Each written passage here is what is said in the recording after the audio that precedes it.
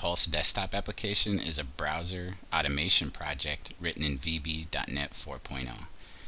It's used to submit our clients to destinations such as Google and Facebook. This video is intended for developers who will create additional Pulse destinations, and I'll be using Bing as an example. There's another introductory video for provisioning who will be using the application called Pulse Facebook Intro, and I suggest that you watch that video prior to this one. So the Pulse application is divided into 4 components: the provisioning form that you see here, the browser process, the browser steps, and the web service APIs. So this is the provisioning form. As I mentioned, it's discussed in detail in another video, so we'll be concentrating on the other components. The second component is the browser process, which is the base class that each destination class will inherit from, and it provides methods such as invoke step and isStep flagged.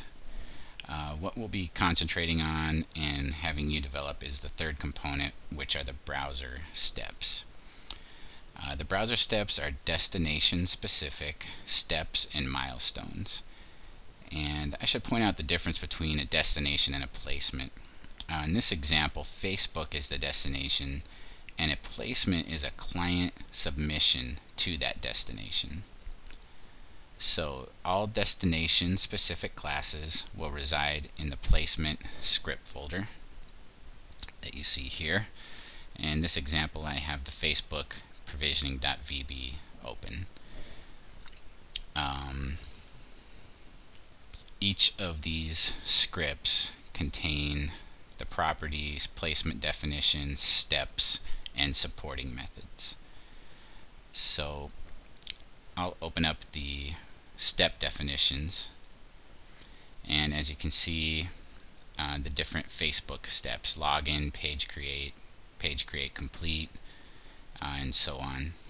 And as far as the parameters of these methods, you have the step ID,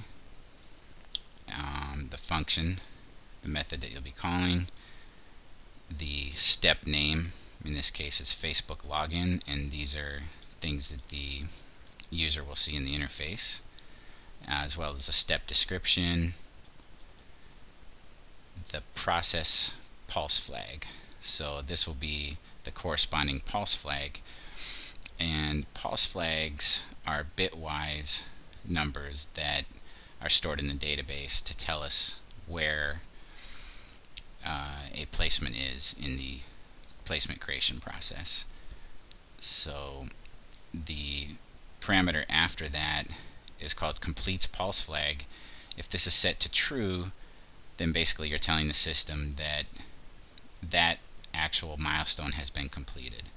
So for these first 3, you can see that they're set to false.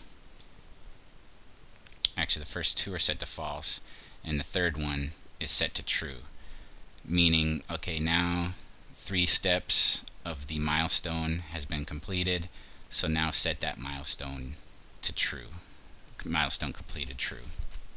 Basically, that allows us to, having several steps make up a milestone and marking that milestone completed or not completed, allows us to finish steps in that milestone, to go back and finish it. If, for example, if step 3 of 3 failed, we can actually go back in knowing that that milestone has not been completed.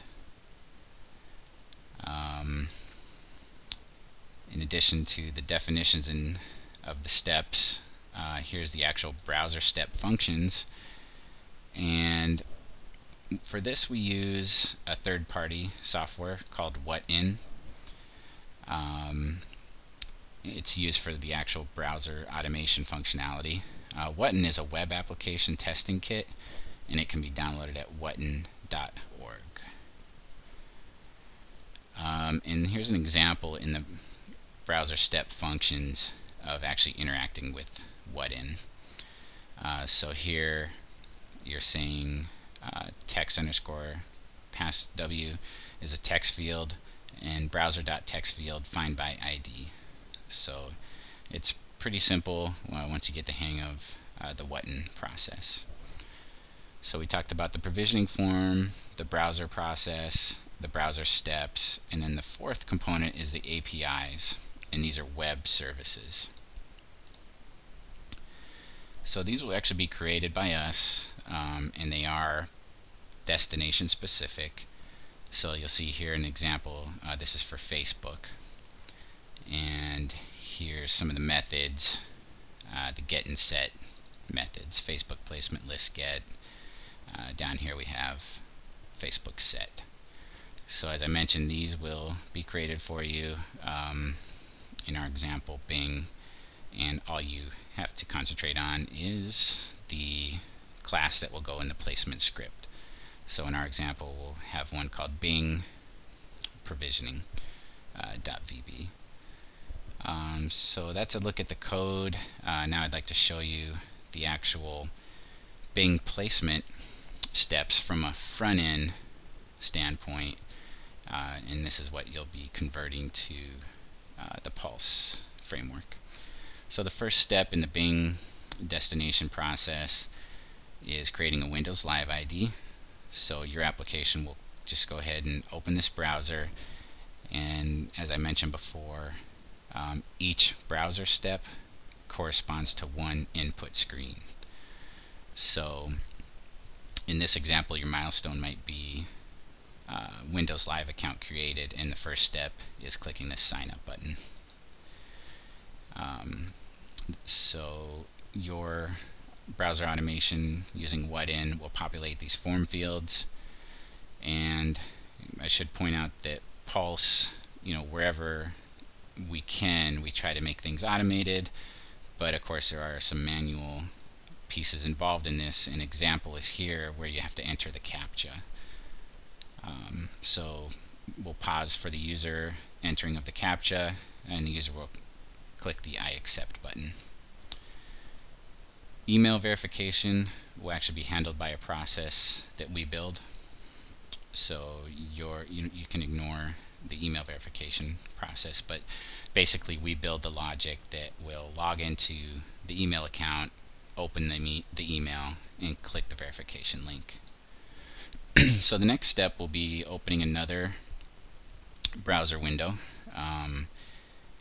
and we do recommend to users that they close previous browser windows. So this will be a new milestone with different steps, and the first step to this would be to sign in with that newly created Windows Live account, username, password, and then click the Get Started Now, which is going to attempt to find that business in Bing to see if it exists or not already. So you click the search button, first populate the fields, click the search button, it'll tell you if no matches are found, then you're going to click the Add New Listing button. Pop-up window asks for the phone number, another CAPTCHA, some contact information. Click the I agree checkbox and uncheck the receive communications. Click the accept button. What kind of business is this field, which is categories. You'll get a little category pop-up window where you can select categories, upload logo, and specialties, which is another pop-up. This screen we could ignore. Basically you can adjust the level of categories. Another screen we can skip, which is related to mobile. Photos we can skip for now. There's several fields that we have to populate on the More Details tab. Year established, tagline, description, languages, hours of operation, which you'll see once that hours of operation checkbox is checked, we get an hours of operation pop-up. And the same with the payment types accepted. Almost to the end now. We click verify by mail. What will happen is our client will receive in snail mail, in their mailbox, a postcard with a verification PIN number.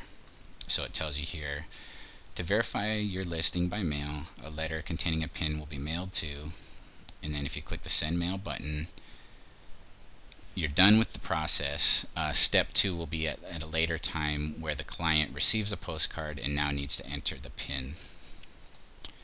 And that's it. Thank you for watching this video.